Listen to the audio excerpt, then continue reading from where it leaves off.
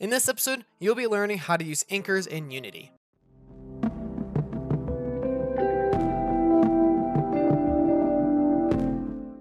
Hello guys, it is CryptoGrounds here. Welcome back to episode 1.6 of the Unity Idle Game Tutorial Series. This is the 2021 edition, and today we're going to be learning about anchors. If you enjoyed this video, make sure you smash the like button, subscribe to my channel if you're new, and turn on the bell for future notifications of videos and live streams. Anyways, let's jump right into it. So as you guys have seen a little bit at the beginning of the series, I have used anchors just a little bit, just to get things working.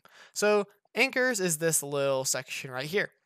This is where you can anchor certain objects to a certain side of a parent object. So, for example, a text inside of a button.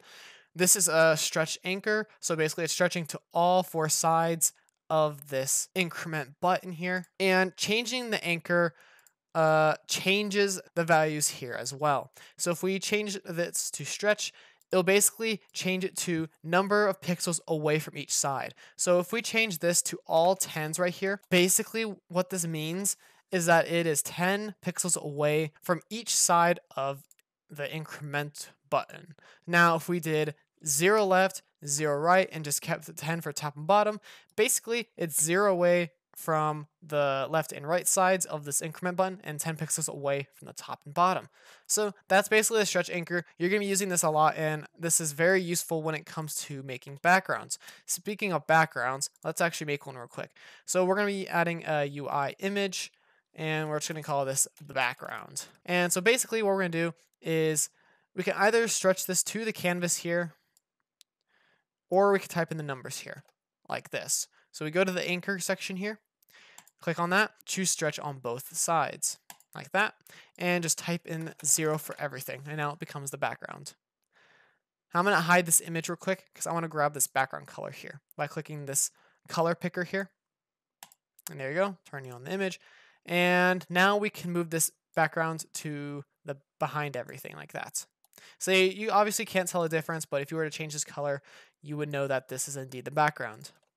You can obviously change this picture to whatever you want. You can have a custom background picture if you'd like. So now, as a reference, if we were to change this background color here, we could change the canvas size or the resolution size, and it will stretch with the canvas. Now, if we actually got rid of the stretch right here and kept it at anchor to the center, which is right here, then it will do something like this.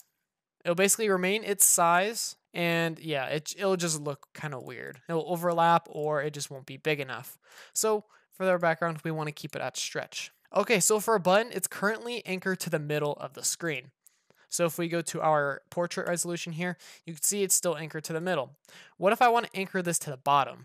Well, all we can do here is click on this anchor here when we select our increment button and do a center bottom anchor right here. Click that, and now it's anchored to the bottom. So if we go back to our portrait resolution here, you can see it's anchored to the bottom like that. So now there's tons of anchors you can mess around with. This is just the very basics of them. Now if you were to click this right here and you held down shift, you could basically change the pivot anchor here. Well, now the pivot anchor, you see that little circle right there? This thing right here?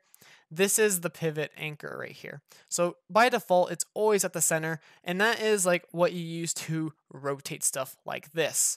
Now, if you move this anchor here, now let's just put it like, for example, in the middle of the space, like right here, and we were to rotate it, it would rotate around that pivot point like this, which could be useful for some things like creating designs, patterns, or just rotating stuff in a specific motion or a certain fashion.